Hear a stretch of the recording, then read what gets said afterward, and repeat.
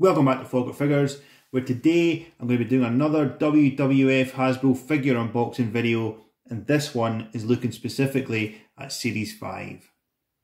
Baby, we are good! Possibly the best. As you can see, I have unboxed Series 5 figures before on this channel, and those guys are on the table in front of me here. So I've got the Mountie, and I've got Virgil. I did also unbox another Series 5 figure in that video, and that's this guy here, IRS. But as you can see, just from looking at him, he came out of the packet pretty much sun damaged. Not really in the kind of condition that I want to have him in my collection. So I have an IRS, I have a loose IRS, but I don't, if that makes sense. I'm still in the market for a good condition loose IRS. So you may see another IRS getting unboxed at some point on this channel as well. So my Series 5 loose figure collection, because I like them mint, because I like them to be nice and fresh, it only extends to two characters at the moment, so that's the Mountie and Virgil. But I'm going to be adding to that today. So I've got a couple more Series 5 figures today. So the last video when I unboxed IRS, Virgil and Mountie, it was probably not a very exciting video for Hasbro collectors, because there's three Hasbros that they're fairly accessible. Mountie's probably the hardest one out of the three to get your hands on. They don't go for big money, any of those figures, so not really that exciting a video, but hopefully that's not the case today. I've got a couple more exciting WWF Hasbro figures to open up today. So first one I have is this man right here.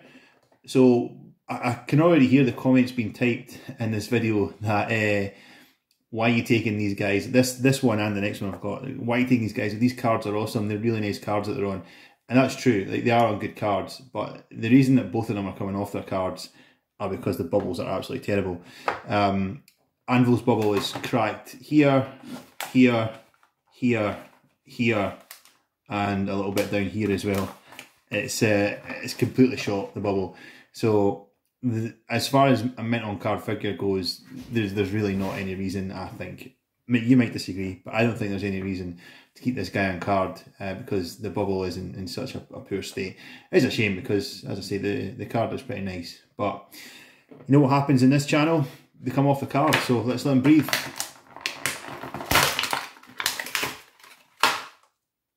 Here is Jim the Anvil. This is a controversial figure, in my head anyway. It's a controversial figure because he shouldn't. Jim the Anvil Neidhart had a really good run. He's had a couple of runs in WWF, and this outfit that he's in, this is his new foundation outfit. This was probably the least time he spent with a look or an image or a gimmick.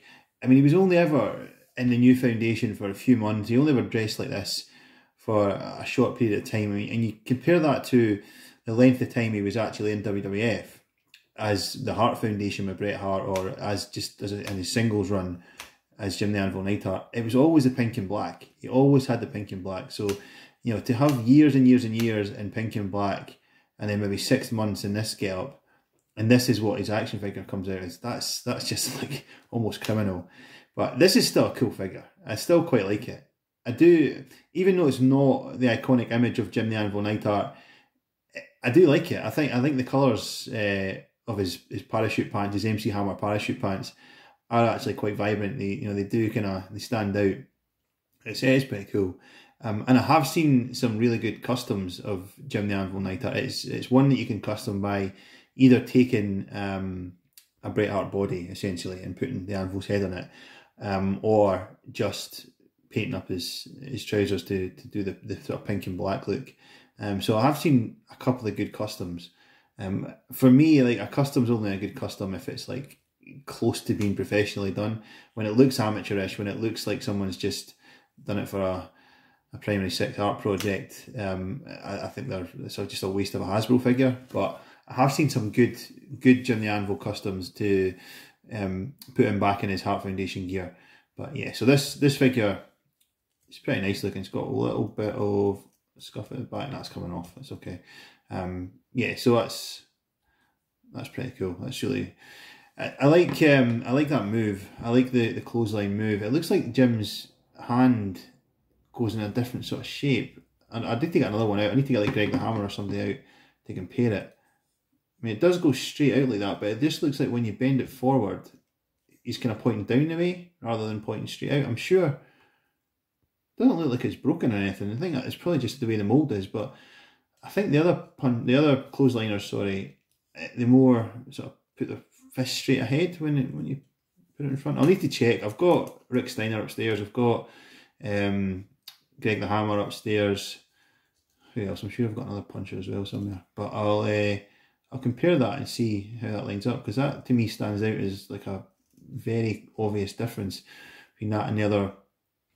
But the other thing I like about this figure is that the models, the body molds were reused. I think they were reused from figure to figure. So maybe a body mold that was made specifically on one WWF wrestler is fine. It suits that character. It suits that image. But then when you recycle it for a second wrestler, it just doesn't fit properly. Jake the Snake's an example of that, because Jake has that kind of. I mean, he's obviously big. He's a guy that works out.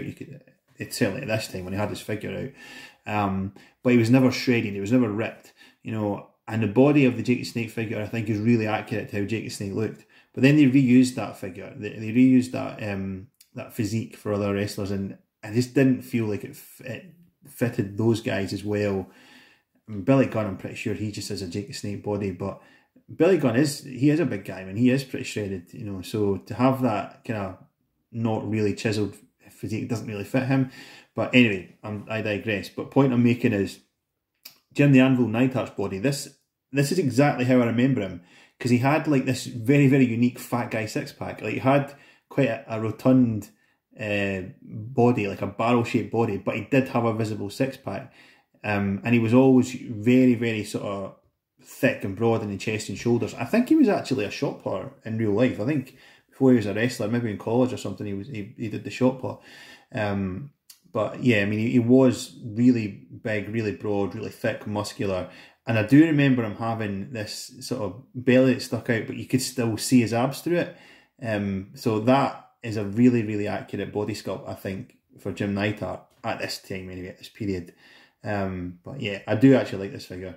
I really like him. I'm really glad I've got him. So yeah, there's Jim the Anvil. Stick him over here. So as I said, I do have two from Series 5. The other one I have is the Real American Hulk Hogan.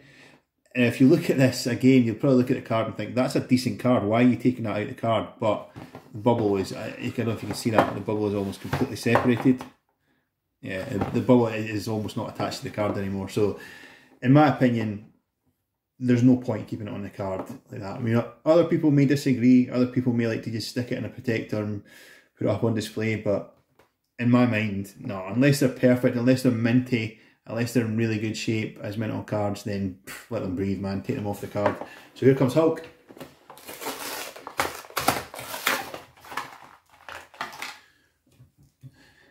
He is actually in really nice shape.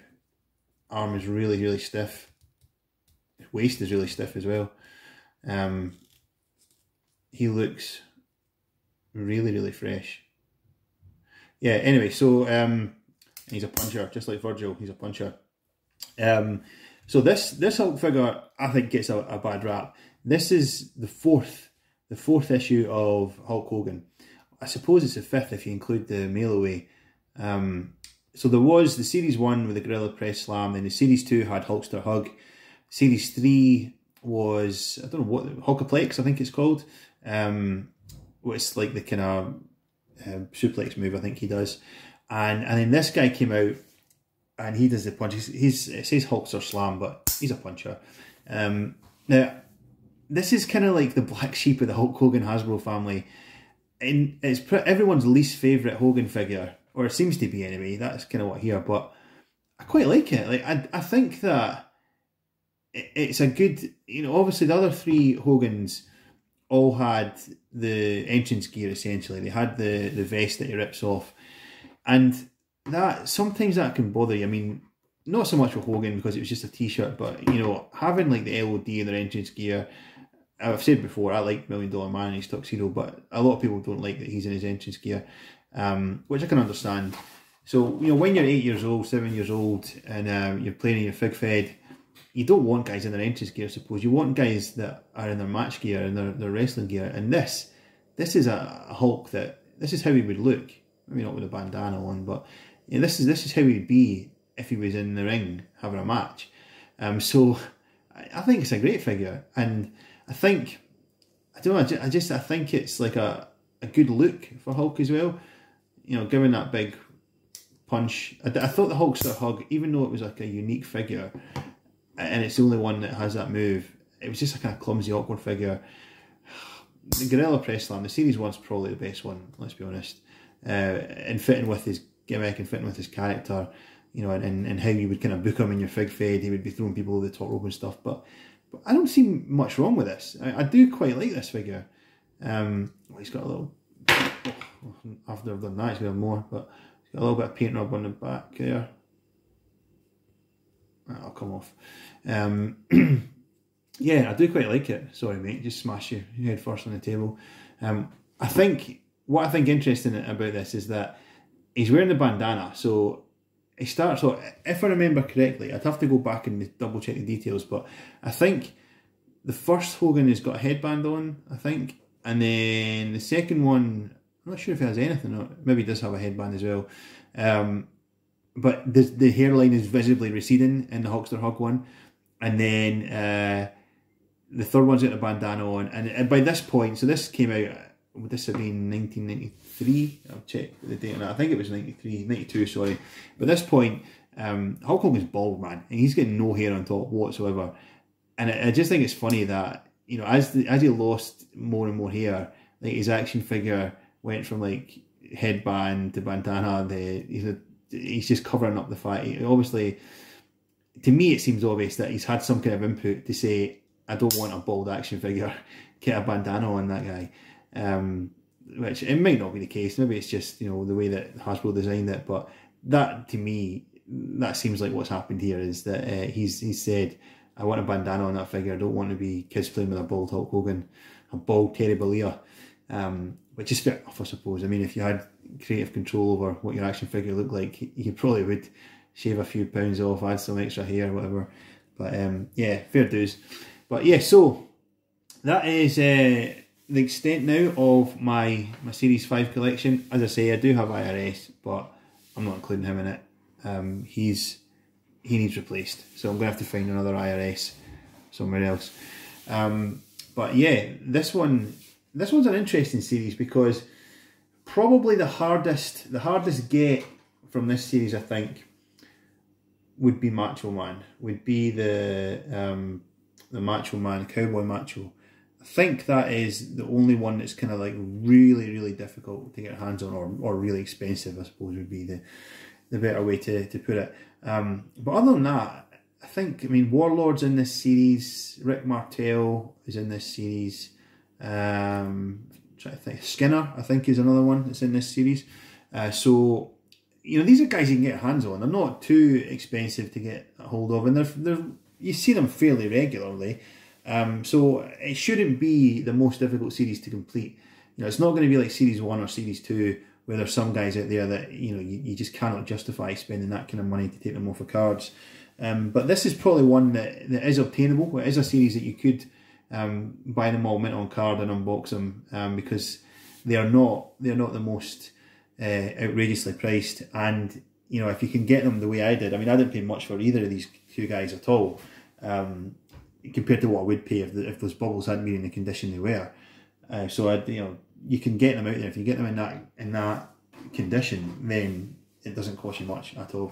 So anyway, that is it for this video. I'll leave you with the image of my Series 5 guys. Hopefully be adding it to that soon. So keep an eye out for that. Subscribe to the channel, hit your notifications, leave a comment, like the video, stay safe. We'll speak soon.